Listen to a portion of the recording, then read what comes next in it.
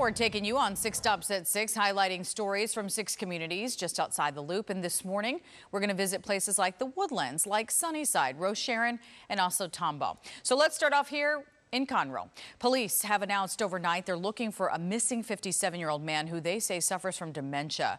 Jose Jesus Guerrero was last seen on Belvedere Street about 11:30 yesterday morning. Police say he is known to take walks and was wearing a dark green Killian's beer shirt and blue jeans when he last vanished. In Rosharon, investigators say they've identified the remains of a man 17 years after he went missing.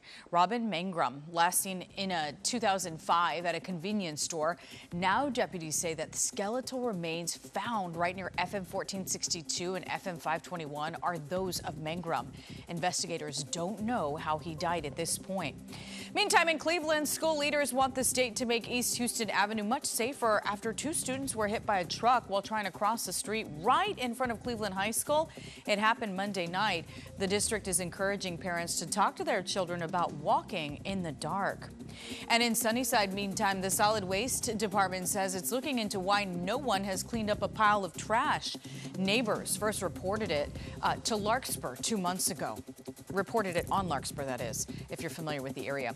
ABC 13 found 3 open reports with 311 filed between September and October.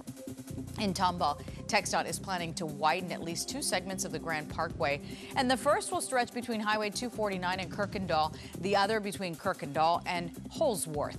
A public meeting will be held in April. TxDOT says traffic has increased by 50% in this stretch of the Grand Parkway in the past 6 years. To the Woodlands we go. It has been named one of the best places to raise a family. The list was compiled by Rocket Mortgage, and it looked at things like education, family activities, also affordability. It found the cost of living in the Woodlands is 13% higher than the U.S. average. The median cost of a home, $457,000.